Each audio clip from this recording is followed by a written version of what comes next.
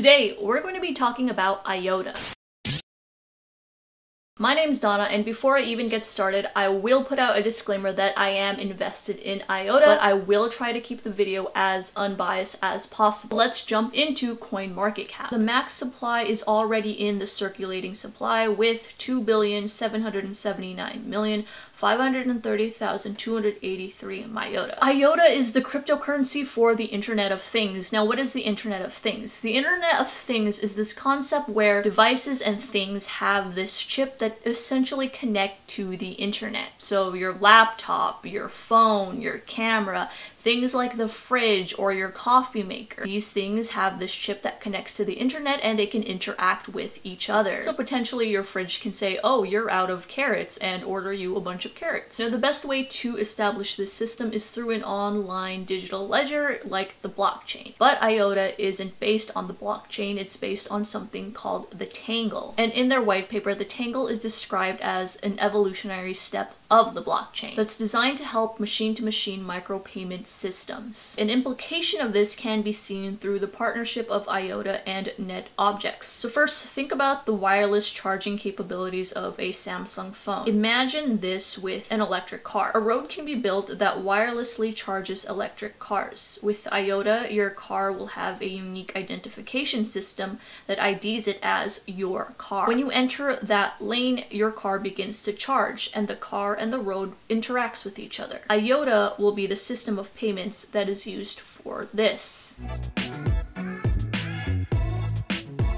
So overall, I really like the website. It's nicely animated. I love the graphics. I guess the only bad thing I can say is that if you have slow internet, it's going to be hard to read. But other than that, it's a really good website. So we have here IOTA, the economy of things. There's a lot of use cases they present here. IOTA as the ledger of things and how IOTA will interact as the Internet of Things backbone. Here they describe the Tangle and give a link to the white paper. Features are nicely laid out, which I will come back to when we get into the features section. We have the wallet download here, documentation, IOTA tutorials, white paper, the GitHub, community links, and then we have links to the side of their blog, developers, and newsletter.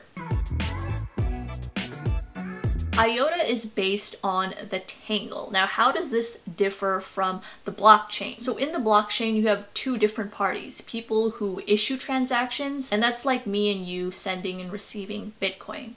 And people who approve transactions, and these are the miners. So the design creates some sort of unavoidable discrimination. Miners don't like micropayments because they want the highest reward. I was watching this video from David Hay, and the concept of microtransaction for Bitcoin is, let's say, weird. In other words, the fees are super high. With the Tangle, the concept of the miner is completely cut out. Not exactly cut out, but the miner's role is changed. When people join IOTA and they join the Tangle, when they send and receive transactions, they also become miners. So while you're receiving and sending transactions, you're also approving or disapproving somebody else's transaction. And because of that, there are no fees. With that said, it also moves on to the next point, which is that it is infinitely scalable. The more users that join this network, the faster it becomes. IOTA can also be used for data transfer, e-governance and voting, masked messaging. Everything can be leased, like your bike, your drone, your drill, and there's obviously a lot more things that IOTA can solve. It is also in nature quantum resistant, and right now they're working on private transactions.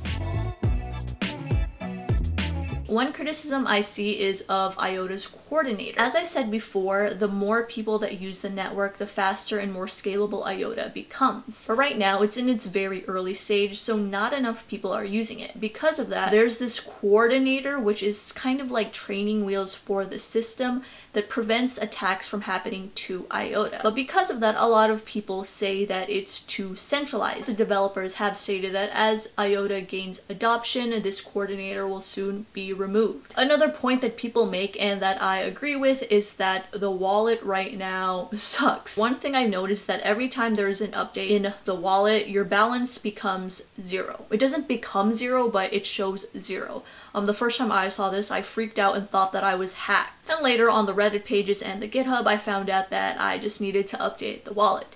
And now they have clear instructions on the page of how to do this, but it actually isn't so black and white. A lot of people right now are just having trouble getting their funds back. They technically do still have their funds, but they're having trouble updating the wallet. Personally, it took me about 3 or 4 hours just to update. I have all my funds here, but 3 or 4 hours is, in my opinion, a little too long just for an update. But I also realize as an early adopter, this is something that you do have to face. Now I'm going to pull up an article that has a lot of criticisms of IOTA. One point they bring up is that it's impractical. A lot of processors in hardware right now, like your computer, work on a binary system, and this is 1 and 0. IOTA works on a ternary system, which involves -1, 0, and 1. Now, this system is actually more efficient than binary, but since everything right now is binary, does everything have to adapt to IOTA's technology? Another point they bring up is that IOTA disregards cryptographic best practices. Now, I don't have a programming background whatsoever, so I don't really understand the severity of this point. MIT found a flaw in their cryptographic hashing. It says here, this violates rule number 1 of cryptography, don't roll your own crypto. And so this was described as a very newbie mistake. So IOTA's co-founder has then said that these mistakes were deliberate and that it was kind of like a copy protection so that nobody would steal the code. So just as another disclaimer, I will say that this article is very biased. I have no financial stake in the success or failure of IOTA. If it seems that I have a minus against it, it's purely because I believe good systems should succeed and bad systems should fail, in each case on their own merits. In the interests of full disclosure, I am a core developer of Ethereum. The IOTA team and development team have a reputation of being very transparent and open. They have a good amount of interaction on Reddit. There's good news almost every other day on their Reddit posts.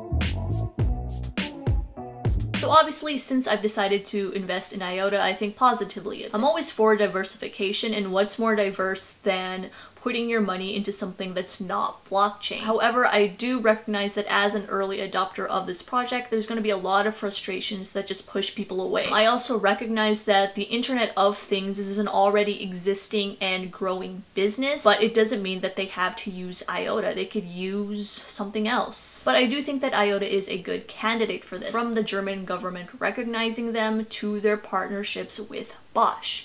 Because of that, I'm very bullish on IOTA for the long term. So again, just because I've invested in it doesn't mean that you have to too. In fact, please don't copy me. I do not want to be held responsible for that whatsoever. And obviously I'm not a financial advisor. But I hope you guys liked the video and I hope you found this very helpful. Please give it a thumbs up if you did.